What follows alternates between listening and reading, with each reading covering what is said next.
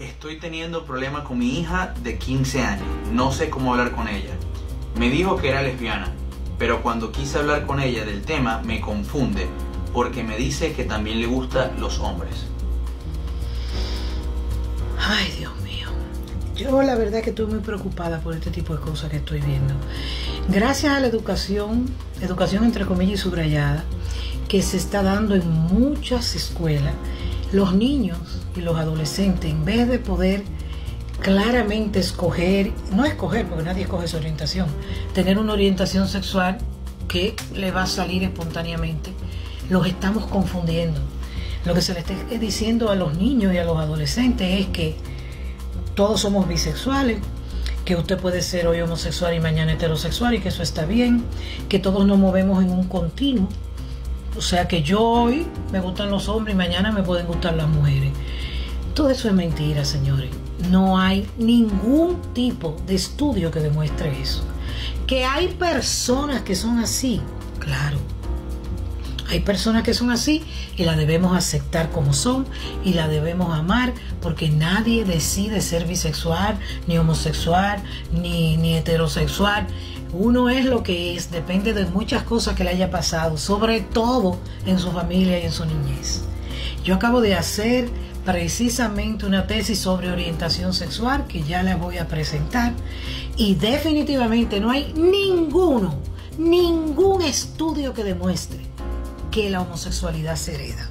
No existe. No hay ningún estudio que demuestre que la familia y el medio ambiente no incida bárbaramente en la orientación sexual.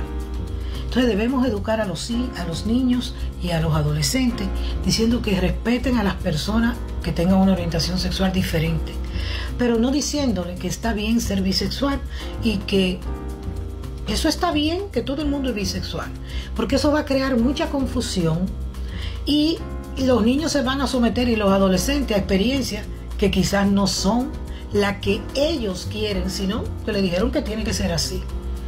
La sexualidad es algo muy serio y muy delicado, y por más que querramos, nos afecta y nos marca para toda la vida. Respeten un poco la vida de los niños, y no estoy de acuerdo con lo que se está haciendo en las escuelas por esto, porque el niño se le está diciendo algo que su familia le va a decir que no es así. El adolescente igual. Entonces el adolescente le cree al maestro y llega a su casa y el papá le dice a la mamá que ese maestro está loco, que eso no es verdad, y lo que estamos creando es una sociedad de adolescentes y niños confundidos sexualmente, con muy mala educación sexual. Piensen, por Dios. Y eso es lo que le pasa a su hija. Su hija está confundida. Búsquele rápidamente ayuda de un buen terapeuta. Y si es necesario, terapia de familia también, para ustedes orientarla y que ella decida lo que quiera hacer sin influencias, sin una decisión. Porque todo el mundo, o casi todo el mundo, cuando llega a la adolescencia, le gustan los hombres o las mujeres. Entonces, yo no veo cuál es el show. El show debería ser educarnos para que aceptemos a la gente, no importa su orientación sexual.